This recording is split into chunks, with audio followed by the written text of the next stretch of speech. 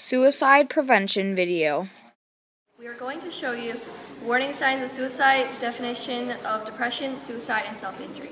How to treat depression and who to talk to as well. Suicide is intentionally taking one's own life. Depression is a mood disorder in which people lose interest in life and can no longer find enjoyment in anything. One cause of depression that can lead to suicide is a death in the family.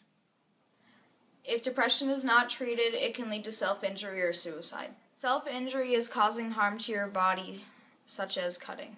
One example of suicide includes dropping soda cans. I'm bored. Did you know that not a lot of people can lick their elbows? Really? Are you okay? Yeah, really, are you okay? I'm fine, it's just I feel like no one cares about me. Another warning sign of suicide is fascinated by death. I'm so sad. My grandma died this weekend. Dude, are you serious? Do you think we could still smell the death? Do you know what happens after we die? What if we figure that out? Bye. Sign of suicide is not caring about what you wear. Before.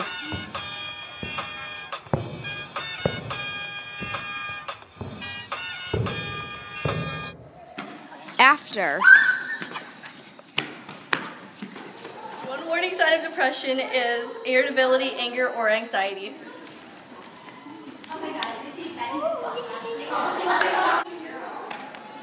You do this every day, okay? You never are ever quiet!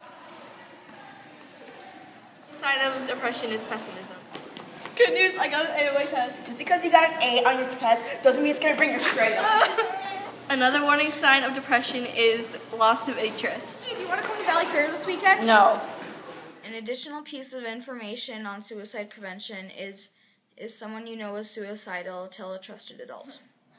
Some people you can talk to if you are suffering from depression or having feelings of suicide are a parent or a guidance counselor.